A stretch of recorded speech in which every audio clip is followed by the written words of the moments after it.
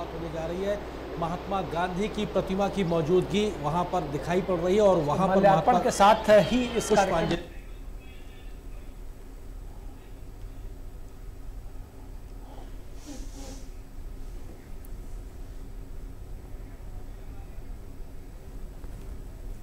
वहाँ से कोई कमेंट्री नहीं है भैया।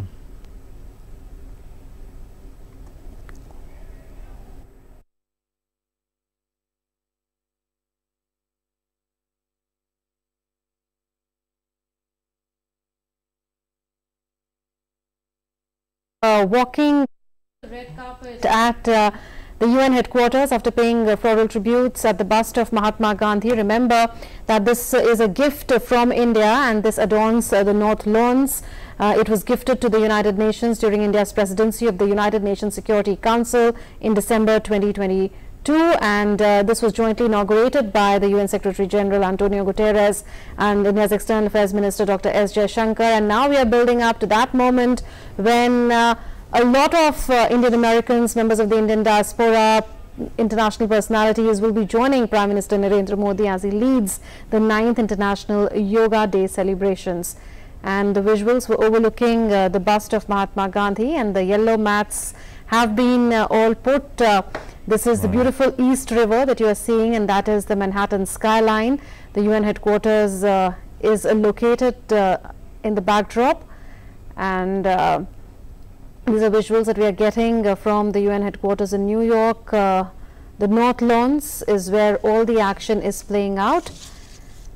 Indeed, and we can clearly see that amongst the people we saw in the frame earlier, Mr. Korosi was there. In fact, let's go across live.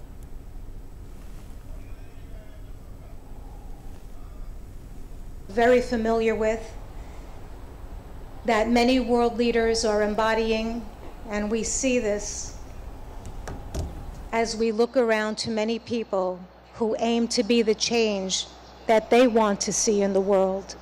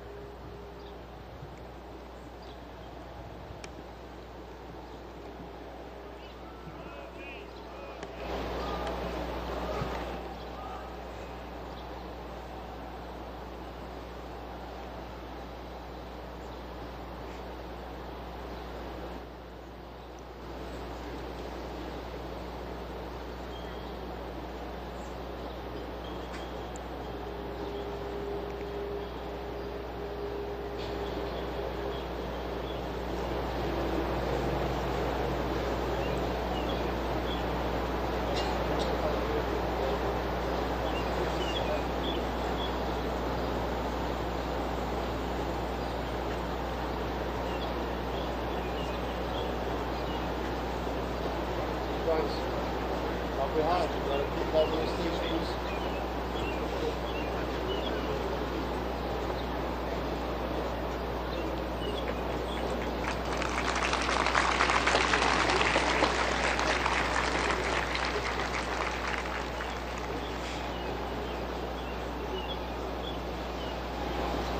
Excellencies, distinguished participants, yoga masters, brothers and sisters, all of those watching on web TV and joining us today, namaste.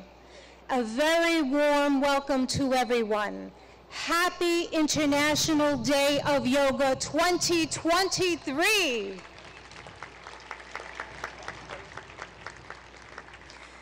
This is the time that we've all been waiting for.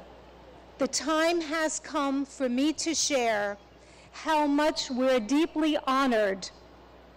We are so privileged to have with us today none other than the Honorable Prime Minister of India, Shri Narendra Modi ji. a distinguished world leader, and an ardent yoga practitioner.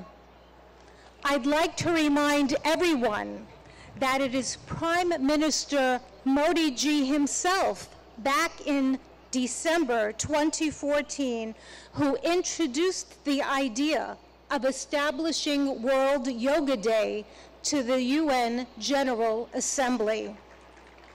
A record number of 175 member states recognized yoga's universal appeal and adopted the landmark resolution proclaiming June 21 as International Yoga Day, the day of the summer solstice here in the north. So every 21 of June is World Yoga Day. This day provides people everywhere across the globe, all of us and everyone watching, an opportunity to reflect upon the countless benefits of practicing yoga. Indeed, an invaluable gift in the world from India's ancient tradition. We thank the Honorable Prime Minister of India for this notable initiative, which is now celebrated worldwide with enthusiasm and vigor. I will now begin the official part of today's event by requesting Ambassador Ruchira Kamboj, India's permanent representative to the United Nations, to the stage to deliver her opening remarks.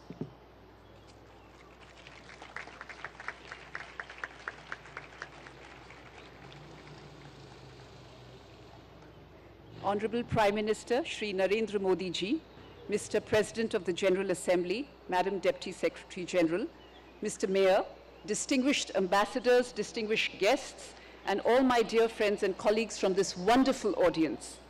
Today's celebration is indeed very, very special. Prime Minister Narendra Modi will lead us in doing yoga here at the United Nations lawns.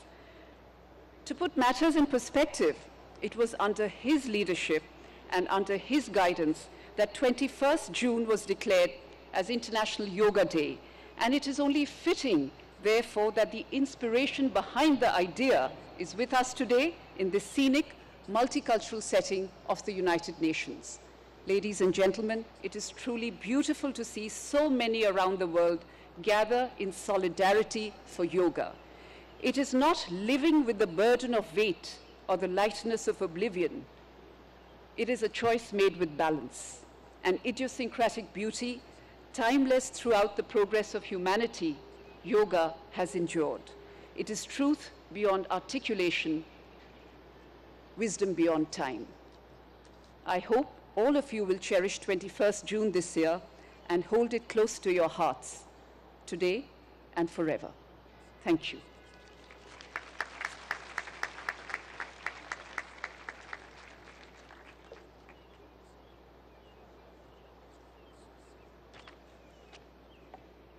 Thank you, Ambassador Kamboj, for your remarks. It's my turn now to invite the Honorable President of the UN General Assembly, Mr. Chaba Karoshi, for the stage.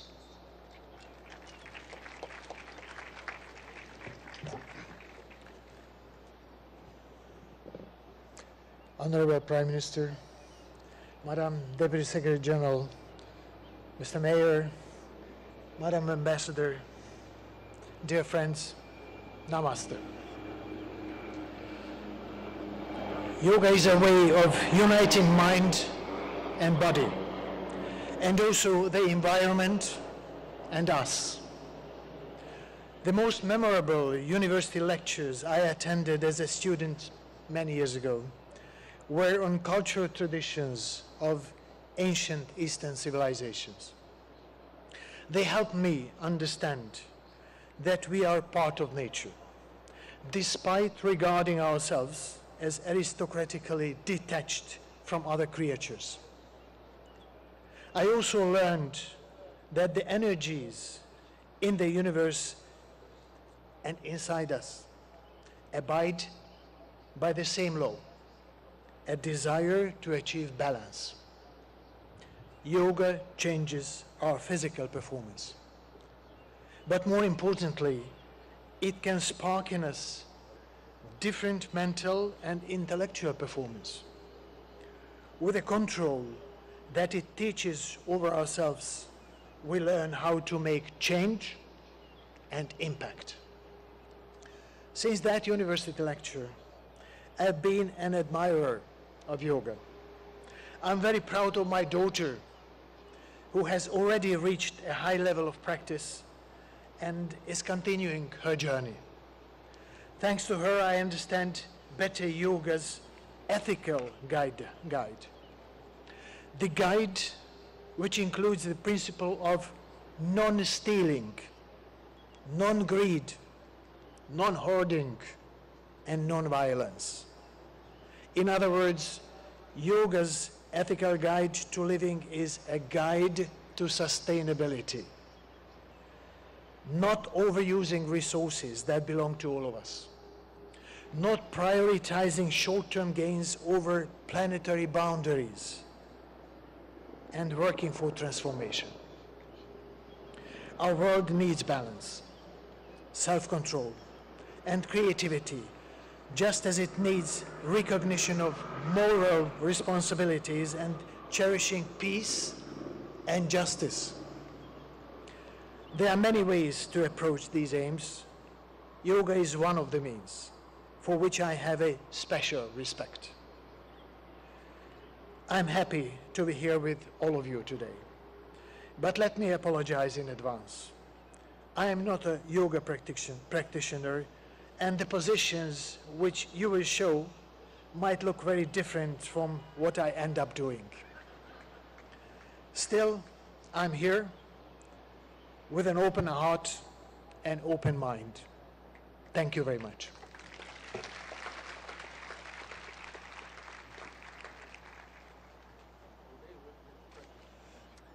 Thank you, President Qureshi, for highlighting the transformative power of yoga and in such a very personal way. At this time, I would now ask that Mayor Eric Adams, the mayor of the city of New York, please take the stage.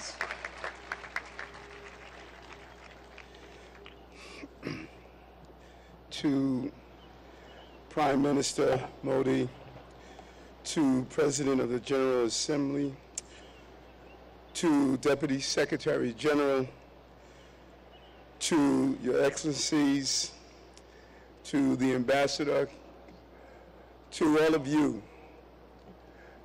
do not miss the significance of this moment. New York City is the largest and most important city in America. As I stand before you as the mayor of that city, I share with you in a clear and a universal